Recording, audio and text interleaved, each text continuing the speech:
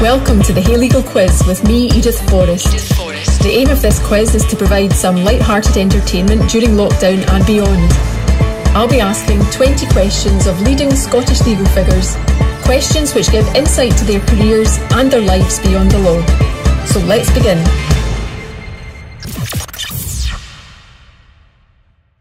So I'm joined today by Keith Stewart QC. Keith, thank you so much for joining us to take the quiz. Thanks, Edith. It's going to be great fun, I'm sure. I'm sure it will. So without further ado, we will just get started with the first question, which is, if you weren't a lawyer, what would you be? Well, I used to think that I might make a decent fist of being an academic, but I think that was more because I had an idea of just drifting around the place in a tweed suit and having glasses of sherry at tutorials. And I don't think I'd really be up to very much. And I don't think I'd fit in very well in the university climate, at least not nowadays. My family and loads of people in my family were in the licensed trade. Dad was a hotelier. And so given that I've still got members of family who are in the licensed trade, I like to think that if I wasn't at the faculty of advocates, I could still perform a socially useful function pulling pints in another kind of bar. So that would be my alternative career. Very good. So, and growing up, Keith, when did you first decide to become or go down the law route, or did you have early desires to do that, or did that come later? Well, it was much later. Growing up, you'd watch TV, particularly if you're watching grown-up type TV with your parents. And I remember watching Poldark when it first came out, back in about 1973 or something, and he was getting tried. And I remember sort of, lying in the carpet in the sitting room watching this with mum and dad, and he was getting sort of cross-examined aggressively. And I was thinking to myself, why did he say that? Why did he say that? If it was me, I'd have said this and all that. But that never translated into any idea about going into law. Mm-hmm. And it was really only when I was in my late teens, and I'd done a degree, but it wasn't a law degree. And it was really as much because I quite fancied the idea of going back to university for a bit, right, as anything else. And law was the thing that I thought of. Okay. But I don't regret it. No. So it was quite late on that you decided to take that route. Yeah. Yeah. Interesting. Okay. Question 2 is, did you have a nickname at school? And if so, what was it and why were you called it? Yeah, I did have a nickname at primary school. I was called Boff. Okay. And that was a contraction of boffin because I was thought to be quite clever. Okay. Boffin meaning scientist, technician and things from the Second World War. Right. I think that feeds into the next question a bit, but yeah. I was at a wee village primary school, and you tend to have one swarty kid per year, or one swarty kid per 3 or 4 years, and it turned out I was the swarty kid in the school at that time. Okay. So I got called Boffin. I didn't have a nickname at secondary school, but when I was at university down south, I got called Hoots because I was Scottish. So Hoots. As in Hoots Monachai the New, and the sort of things English people think Scots say all the time, but no one actually really says. Okay, all right. And have either of those stuck with you? Did people that from back then still call you those things?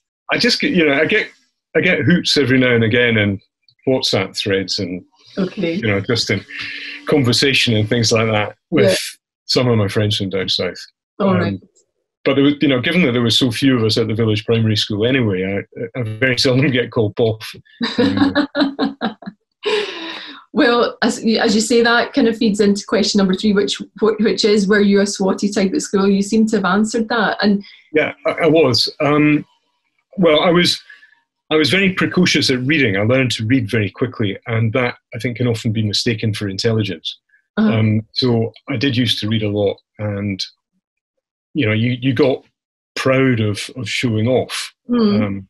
And so I did read to try to maintain a lead, as it were, to sort of always be the swotty kid, the person who could answer questions and all that. Not necessarily an attractive personality trait, but there you go. Oh dear. Question number 4. What was your first job, Keith? Well, as I said, my family are in the licensed trade, and Dad was a hotelier, so I would go across and help him stack shelves and things like that, just tidy the place up and what have you. The first job I got that wasn't working for Dad or for members of my family was on a farm. Okay. And I had a job in a farm that grew turf, for show homes and things like that, just big flat fields of grass. Mm-hmm. And I stood in the back of a tractor with a machine that could cut the turf and roll it up, and I was meant to take the turfs and stack them on pallets, so you'd sort of slide the turfs together into pallets of 60 or 68, 64, whatever. And then the forklift would drop them, and the tractor moved on, and we'd cut the next lot. Okay. So I lasted for about a month. I was absolutely exhausted. Oh, did you? Well, I thought I was fit, but, if I was, it wasn't the right kind of fit. The tractor would pull away from the pallets that I'd prepared, and they'd immediately collapse, and the other guys would have to go and fix them up again. Oh, dear. Oh. And did you kind of continue with your dad then throughout the rest of your kind of adolescence and stuff? Would you help out with the family business or? Yeah. I worked, when I was old enough to do it, I worked as a barman. Okay. And, just general helping out and stuff like that. Yeah. All right. Question number 5, Keith, is how do you define success? In our field, I think in these terms, to have the trust of the bench and the respect of our fellow professionals. Okay. And I think that's both those things are worth striving for. I mean, obviously, you try and, success, you often think in terms of what other people have, which you might have in a material sense. And I'm not trying to sound pious, but I think a successful advocate is someone who has those things. And someone who has those things should always be trying to maintain them. Mm.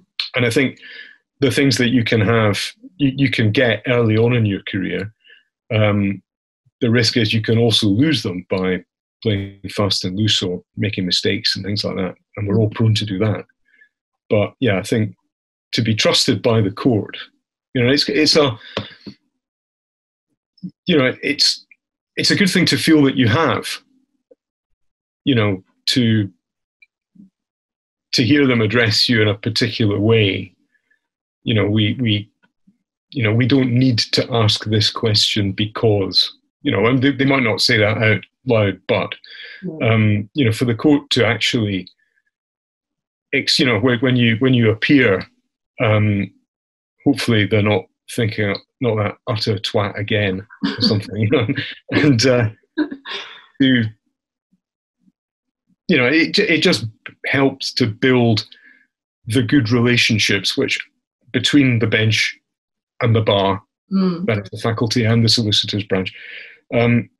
Good relationships really ought to be at the heart of our professional activities, I think. And I'd like to do what I can to foster that. Yeah, absolutely. And something that's not necessarily a long time coming, but difficult to achieve, but very easy to lose, as you say, with people who act fast and loose, as you put it. But no, that's an interesting answer. And thanks. Yeah, thank you. Question number 6, Keith, is favourite drink? Right. I had to think about this one, and I was thinking in terms of that program, Desert Island Discs. Uh-huh. Sometimes allowed a luxury, and I love beer, particularly sort of heavy IPA, bitter, right, kind of beer. A good pint is a great thing. I'm very fond of wine, without being in any sense a sort of judge or connoisseur of it. I can't really distinguish between a $4.99 bottle of whatever from a £400 bottle of, not that I've really had much £400 bottles of wine. But because I can drink it any time of the day, I'm going to go with tea on this one. And I will Right. take tea with me to the desert island. Because, it's just, I've never had a bad cup of tea. Right. Unless it's had sour milk in it. And is that just your English tea, or have you got a tea preference? Partial to the old Earl Grey. Okay.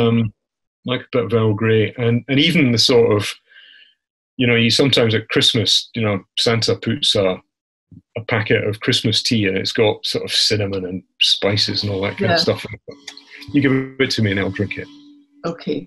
With milk? Would you take your Earl Grey with milk, or? Yeah.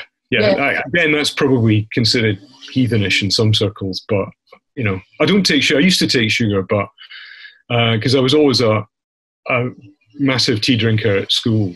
Really? And then I stopped. As with a lot of things, when you're a student and no one's actually filling up the cupboards, I just got out of the habit of drinking it, and it tastes funny with sugar now, but always with milk. Okay. Well done. I drink my Earl Grey with milk as well. I don't think there's anything wrong with that. Question 7, Keith. What don't you like about your job?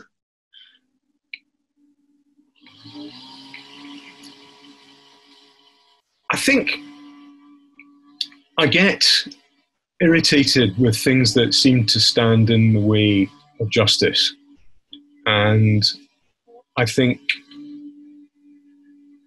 artificially narrow interpretations of things, badly drafted legislation, unnecessary legislation, are things that can irritate me.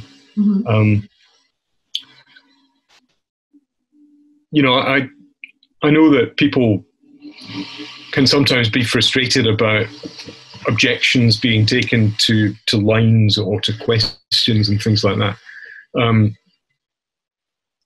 I sometimes think that we restrict more stuff than perhaps we ought. But there's so many different things to be said in it.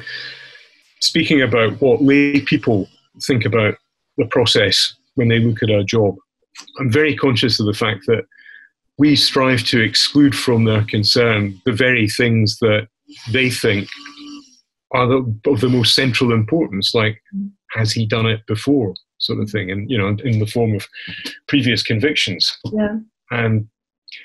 But I just overall, I have the feeling that a broader picture often helps a jury decide the very, very important stuff that we ask them to decide. So narrowness, and the badly drafted legislation thing. I think it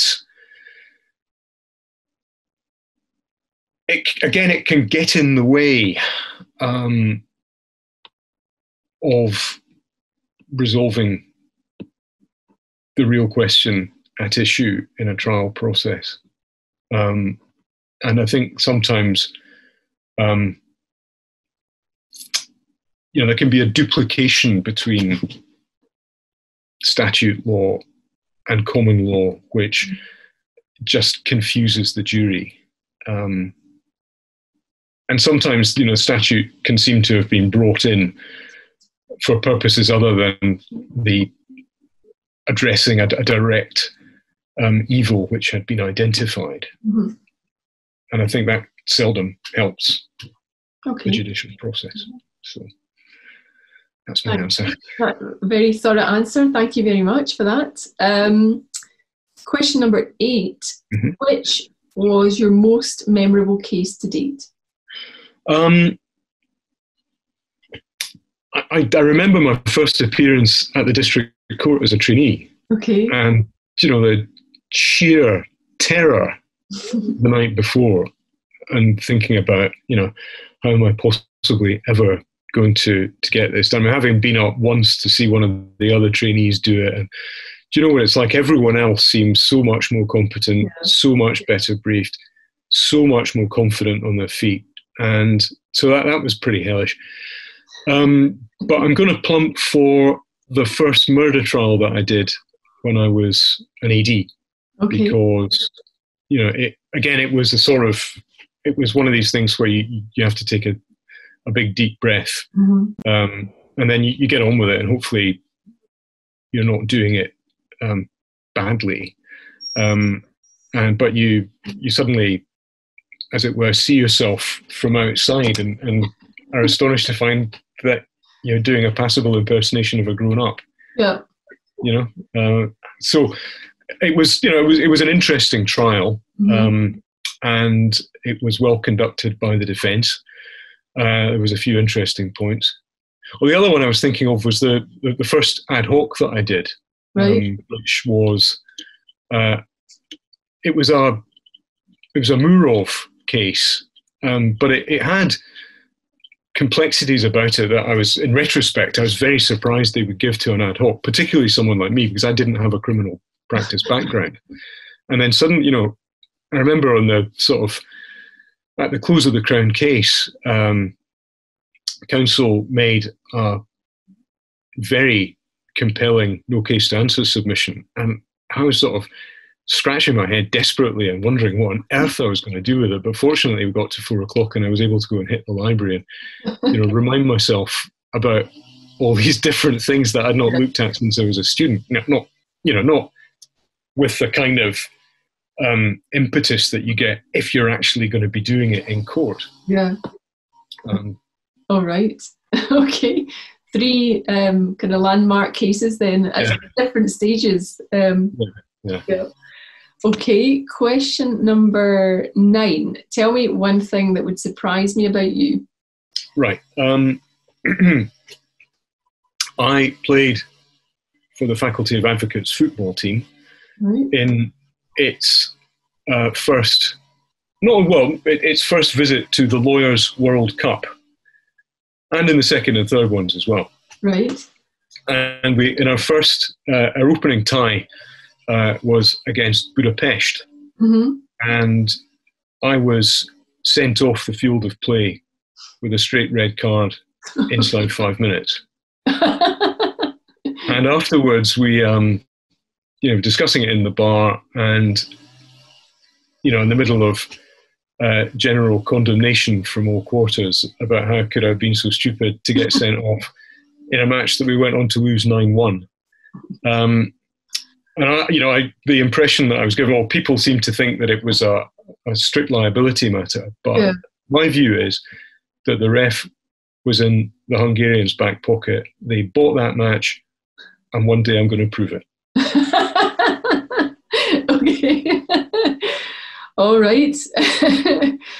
Question 10. What traits in others irritate you the most? Right. Intolerance. Intolerance of different views, especially where accompanied by the sense that holding a particular view is seen as rendering someone morally inferior to others. It seems to be quite prevalent nowadays. Yeah. There's a lot of, I'm not objecting to any view when I say this, to any outlook, but it's the refusal to see that there's another side to the paper. Yeah. The refusal to accept that there might be good and principled reasons why someone doesn't accept every single thing that you say. And I suppose, it's feeding into people using social media platforms as a way of denouncing others for all sorts of things. It's a bit sort of frighteningly Maoist. Yeah. And it also seems to be the intolerance of somebody's view, but they themselves are the ones that are being intolerant by not allowing anyone to hold. If you can have a view, as long as it's my view, otherwise I'll condemn you and I'll call you out for whatever I think you are, but you're not allowed to criticise me back. Which seems, like you say, a very common theme recently in the last few years. So I can see why that irks you some. Yeah. Okay. Shall we move on, or do you want to be more specific? No. No, I No. I'd only get cancelled by somebody. So. Exactly. You'd be condemned on social media. Question number 11. Your favourite flavour of crisps? Ready salted every time. Really? It goes with everything. Okay. In order to prepare for this interview, I had a bag at lunch, and it was terrific. You get, some of the sort of more wacky flavours. Maybe they're just too good. There used to be a variety of kettle chips called salsa and mesquite flavour. Right. And I could find myself eating an entire, the sort of party-sized bags. I'm just, and I go through the entire thing. So maybe it was too good. Yeah. Ready salted gives me the ability to stop. Okay. And that's one question that people generally will start by saying, I don't really eat crisps, but this is my favourite flavour. Are you a crisp fan, Keith? Oh, I like crisps. A crisp. Yeah. On a picnic, at lunch, yeah, in the bar. Okay. You remember we used to go to pubs and things like that. You could sort of sit there. It just helps things move along. Yeah. Yeah. Okay. And I'm not just being exclusive for crisps, nuts, snacks of any description. Bring them on. Okay. Question 12 is, what book would you recommend everyone should read? Well, I had a lot of thought about this, as I have with all the questions, but I found it a very difficult one to answer. I mean, I love books, and I love talking to people about books. Mm. But I'm very conscious of the fact that it's difficult to get a universal pick like that.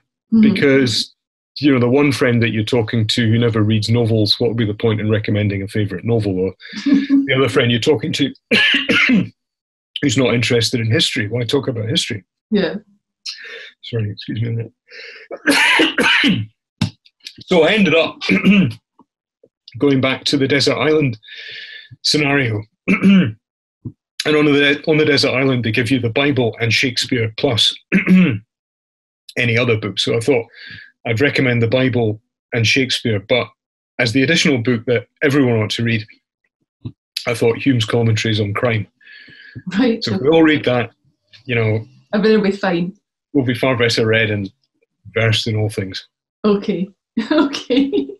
Probably something in that, Somebody gave us their answer that they would go back to the original, the origins of criminal law, more, and that's a good place to start.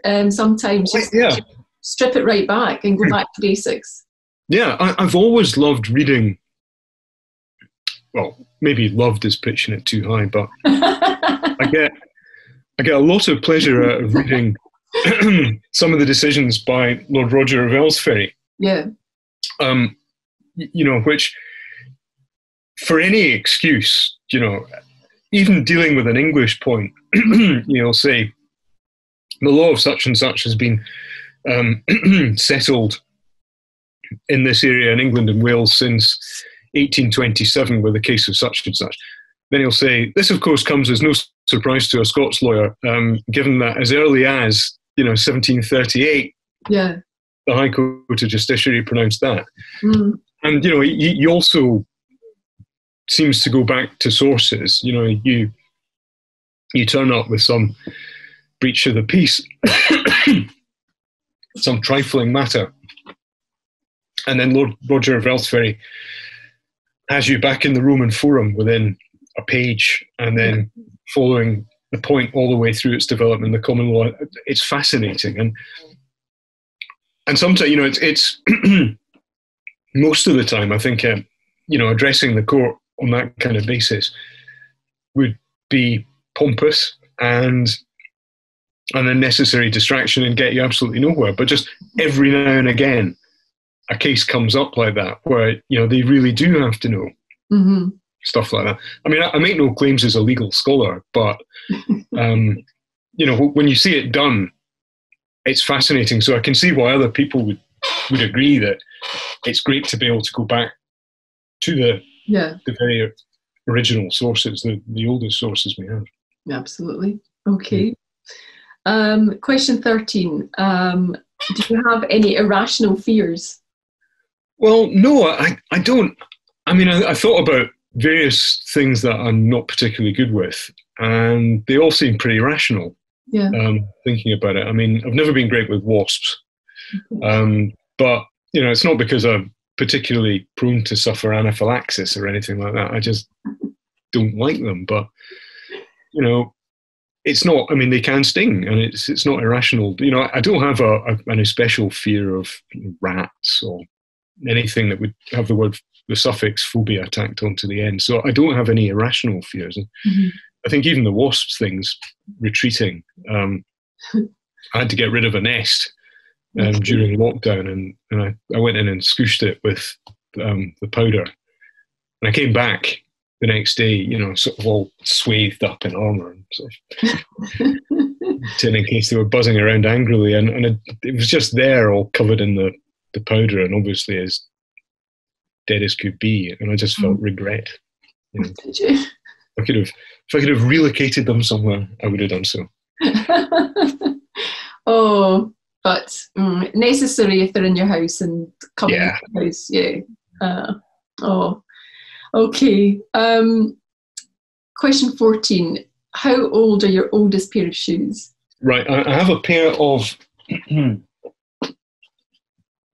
Wow. These are an Adidas trainer from the late 1980s or early 1990s, which have lost all their elasticity. And the sole is now just so slidey because the rubber's hardened and all the rest of it. But I still use them in the garden on a dry day. But I think that's the oldest pair. I think they've got another couple of decades left in them. Brilliant. Question 15. Who has had the biggest influence on your career in the law? Without, for a second, putting to one side the advice and training that I got from my Divil Masters, Gilmore Ivey and the late Jim Riley, who gave me a super grounding, and Mungo Bovey helped out in that regard as well, just for a couple of weeks. The biggest single influence on me in law is Lord Turnbull, who, when he was Home Advocate Depute, and before I'd done crime to a meaningful extent, encouraged me to apply to go into Crown Office, which ultimately led to me practicing in criminal law. And Lord Turnbull was the Home Depute for most of the time, for the first couple of years, 2 or 3 years anyway, when I was an AD, before he went onto the bench. Was always a great source of assistance and advice, and was great for stimulating discussion amongst the deputies and involving everybody in the work that we were doing.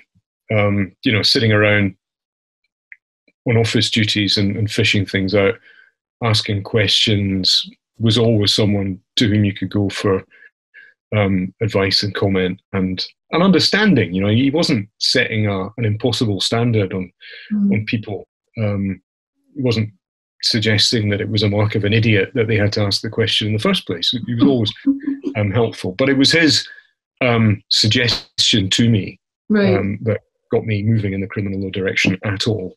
So fantastic, and one you certainly obviously don't regret. No, not at all. Not at all. And that's why his advice was so pivotal. Yeah, absolutely. Good stuff. Question 16, Keith, is your favourite chocolate bar? Right. There used to be a Cadbury's bar called Tiffin, which had sort of digestive biscuity bits in it, or rich tea biscuity bits in it, along with currants or raisins or whatever.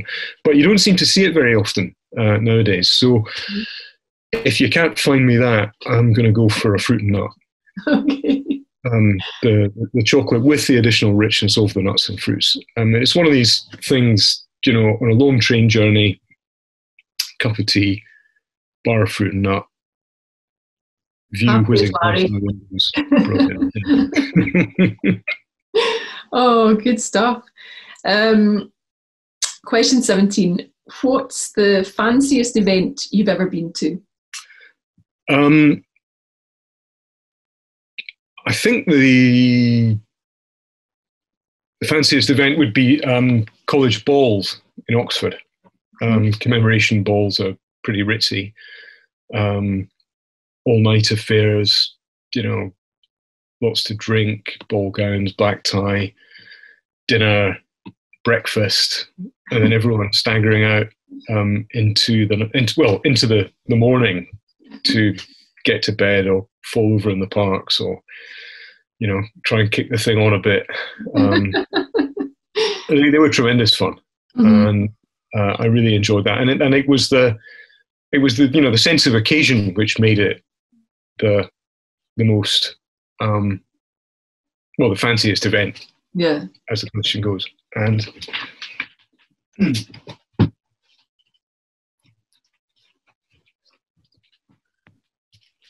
wow. There we are. I'm in there somewhere. Wow. Okay. Was that taken from obviously up high somewhere? Yeah, we all got they used to be called the survivors' photographs, and everyone who'd made it from the start through to the finishing line at about 8 o'clock the next day. Okay. Or people, all they had to do was, even if they collapsed unconscious somewhere, provided they managed to get up for that, they were all herded out into a particular place, and the photographer was up at the front of the college and looked down on that group. So those are the survivors, are they? Yeah. Amazing.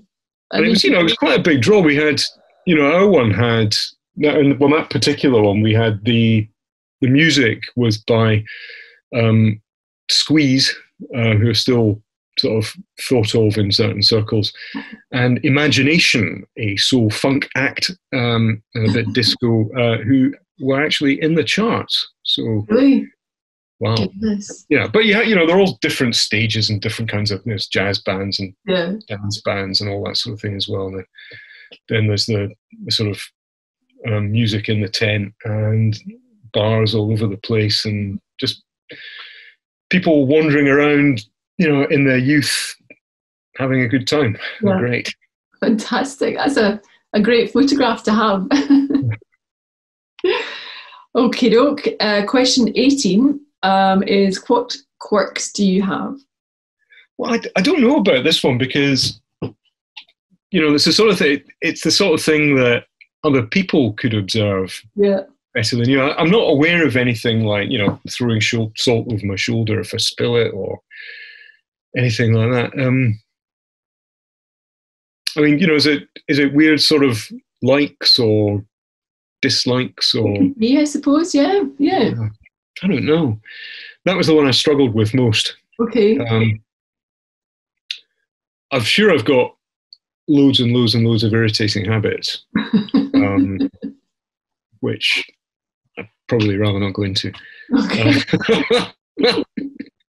But no, it's not like, you sometimes get sports people who, always put on a particular boot first or go through all these rituals before they start and all that kind of stuff. And I expect quite a lot of advocates have that. There's a particular thing that they like, a little sort of ritual that gets them into the way of things. Mm.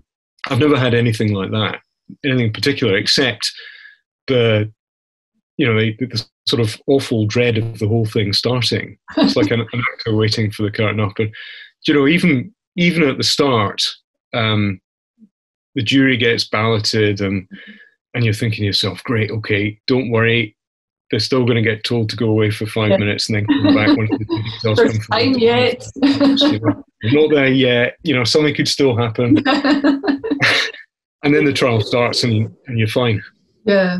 It's just annoying that they usually, as from defence point of view, it's annoying. I find they bring the best or the most important witness in first. You'd like a little more time to get into it. Really. I know. Well, back in the good old days when the Crown would always start with a photographer. Yes. At least you could, and you can play yourself in by asking a few questions.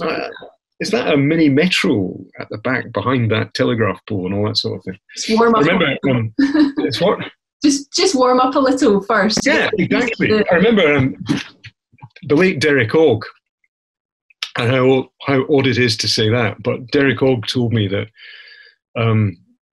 he and I had been in Crown Office at about the same time, and Derek told me that he'd come out of Crown Office and gone back to defence work.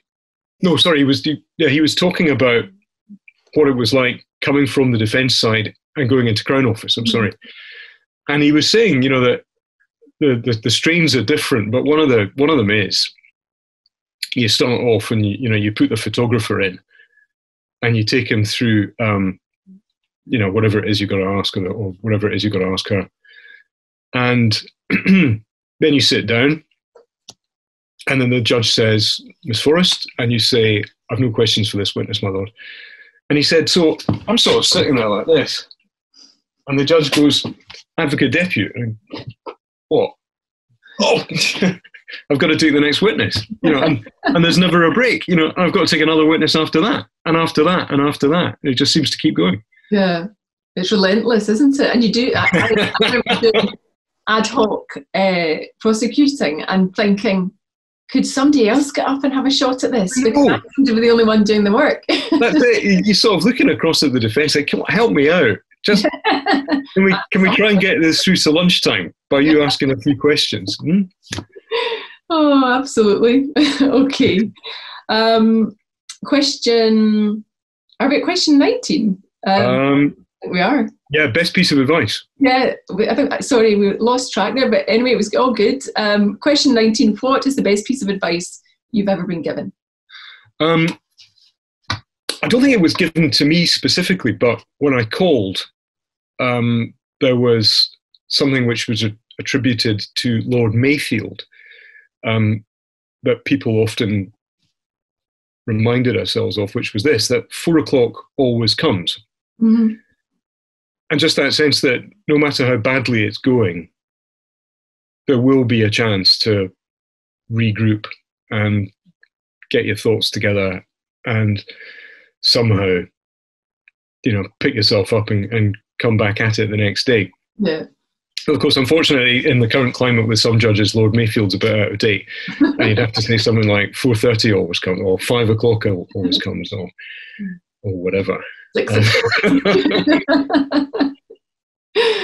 But yeah, that's good. That's good, comforting advice, really, isn't it? Just you'll get a break at some point. Yeah, hang on in there. Yeah, good stuff. Question 20: what job would you be terrible at? Anything involving telesales. I'm rubbish on the phone. And anything involving admin. Okay. Just filing and stuff. It's one of these things that I appreciate its importance, but I'm just rubbish at it. I'm always, I'm saying, I'll file that tomorrow, I'll do that tomorrow, then I forget about it, and then, it just catches up. But the phone thing, I remember I've been phoned, as we all have, by people, and it's irritating. And the ones that are at least honest, I try not to get angry at. I try. Or angry is the wrong word. I try not to be irritable towards, because I think these are guys who are like me. They're just starting off with an okay degree in an arts subject, and that's what you get.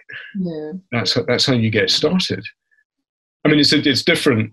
I'm not talking about the sort of people ringing up from supposedly the Microsoft help desk or whatever, asking for your bank details. I'm just talking about telesales, or legitimate in the sense that they're trying to do a job. But they're trying to do a job. They're probably getting paid on commission. Mm-hmm. They probably hate making the calls as much as we hate receiving them. Yeah. But it calls for tolerance and sympathy, I think. And so how would you see yourself if you had to do that job?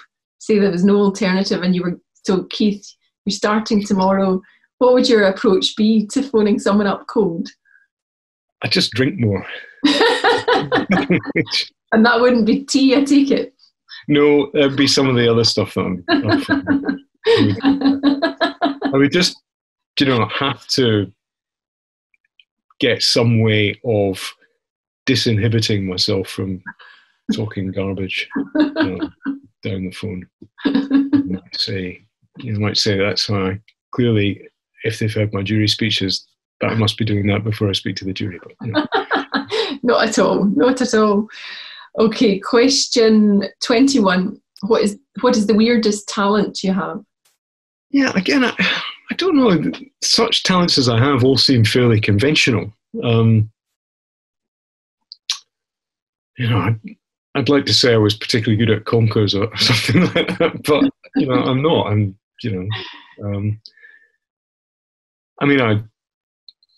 There's all sorts of stuff I like doing. I'm quite a good cook, but it's not really a weird talent to have. Not nowadays, to find that people who are not professional chefs can cook and enjoy it. Do you play any musical instruments? No, I'm not musical at all.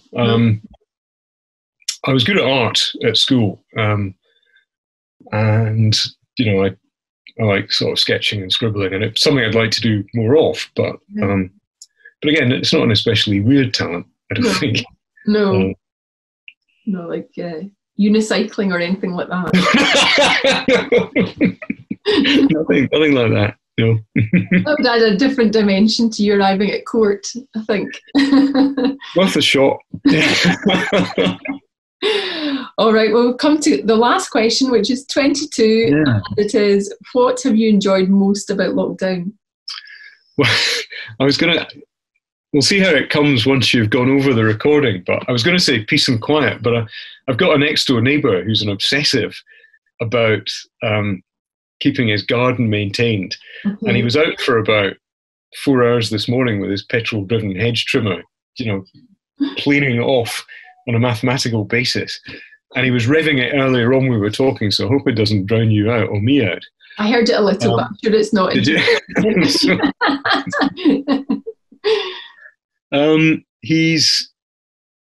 I dote on the guy, but sometimes, just hearing it starting up and, I could trim every hedge between here and Edinburgh in the time it takes him to do his front hedge. Yeah.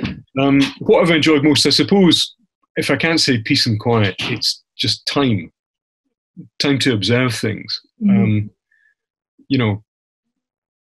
Hedges that I've seen go from bareness to bud to blossom, I've been able to look at in some detail all the time. We've got a bird nesting outside one of the windows at home, and it's just creating this nest, and I've seen it from the start. That's been precious.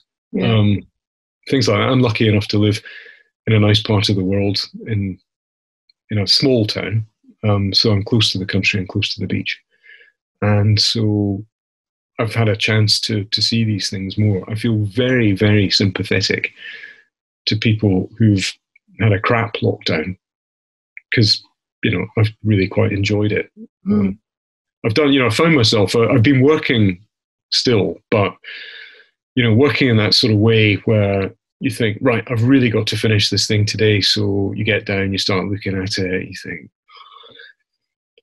your mind goes, you just wonder. You're reading a case and you think, I remember that guy, or I remember this. Did I have to refer to this once?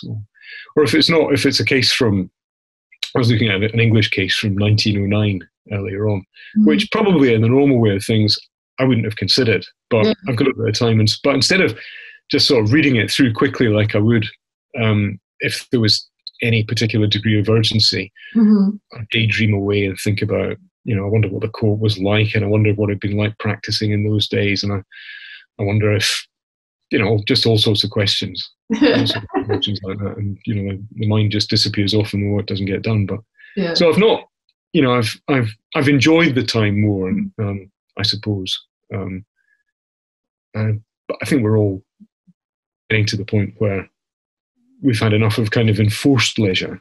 Yeah, I'm looking forward to getting back to work. But just that, that chance to do stuff that you would notice otherwise.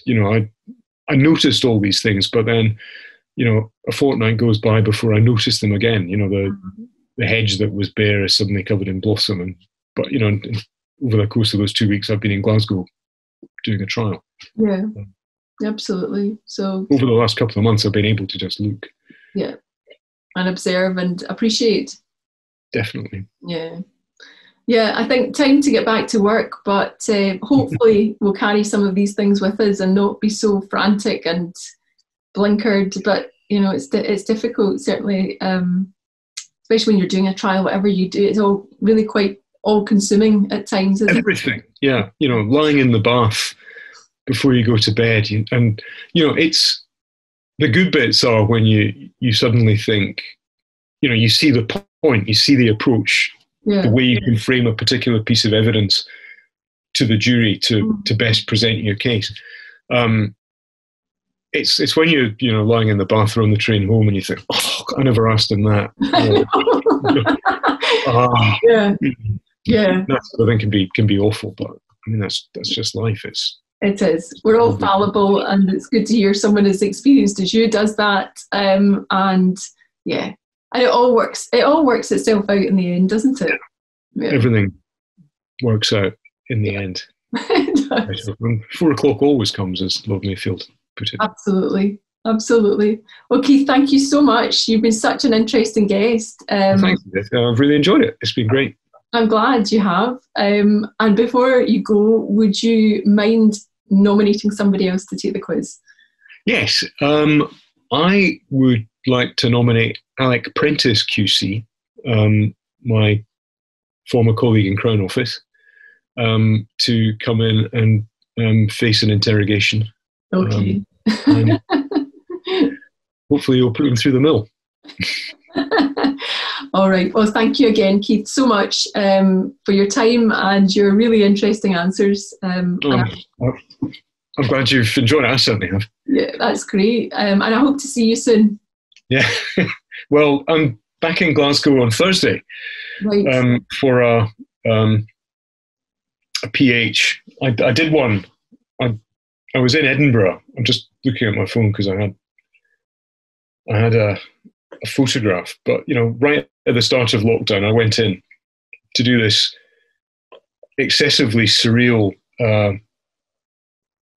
sentencing diet where it was actually conducted over 3 days because the client refused to put on a pair of trousers and participate. Although he was actually appearing by CCTV link from Addywell. And I think it was just the prison being a bit officious and saying, look, you've got to put on a pair of trousers, and him saying, why should I? I'm just sitting there on a screen. I don't have to say anything. But, it can take ages for a decision to be taken in prisons. I mean, quite properly, there are places where a chain of command has to be followed. But I had about 3 days out of it. And it was a curious one, but I took a picture when I was there. Oh, yeah, here we go. But I took the personal protector. I got a kind of old, mask from scuba diving, not scuba diving, just snorkeling, and wrapped my handkerchief around my face and all that. So, but happily we didn't have to appear in court like that, and I hope it won't be that. You weren't appearing like that, Keith. No. No. And I'm glad to see you put your trousers on today for when you stood up. That would have been.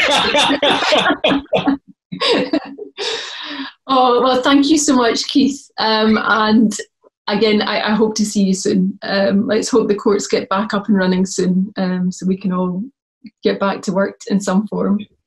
Amen to that. Thanks, Edith. Thank you. I hope you enjoyed this episode of the Hey Legal Quiz. We are releasing more episodes weekly, so please sign up for free to Hey Legal on our website to access our free content, legal updates and more. Plus follow us on Twitter, YouTube, Instagram and on all podcasting platforms.